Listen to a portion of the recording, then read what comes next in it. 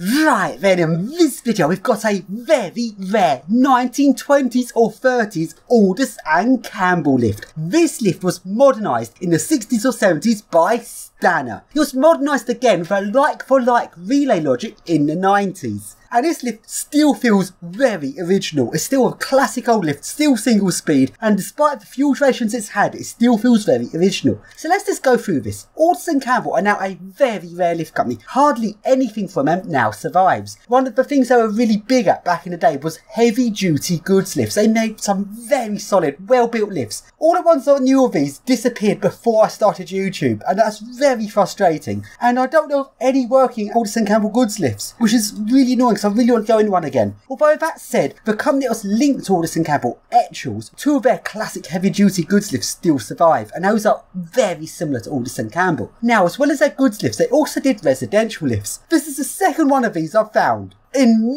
many years of looking, so that sort of shows you how rare these are. The other one I found had a VF drive mod. This one, however, doesn't. So this lift was modernised in the 60s or 70s by Stanner, and has some Dewhurst buttons added. Bit weird when you think of all lift companies, but it's Stanner. Now Stanner are actually a very old lift company. They go back a very long way, and a long time in the past they actually built their own lifts. It was only in the 80s and 90s when they went semi-generic, and in the modern day they're now no longer a proper lift company, they're just a shitty generic installer. Anyway, back to the Aldous and Campbell. Despite the Stanner mod, which is a relatively light mod, it's still very original. Then in 1994, the logic was replaced with a Leicester controls, but don't worry, it's not a shit one. It was a like-for-like relay logic. Very surprised that Leicester still made these into the 90s, but it's very good because it means the lift still feels completely original because the function's exactly the same. It's just changing the slate logic to a more modern relay logic doing the same thing. Just a bit strange really, they still were making these sort of logics in the 90s. Although it would have been better if I saw the original Aldous and Campbell slate logic, but sadly not. Let's now start off by riding the lift.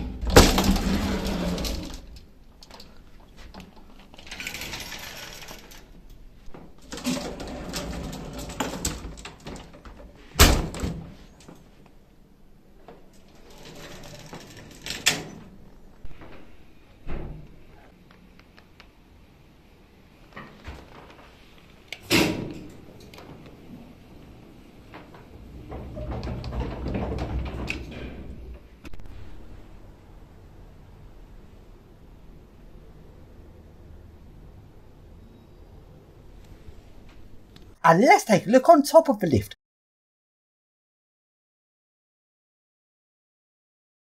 Notice that the lift tracks are pipe shaped, which shows you it's a very old lift.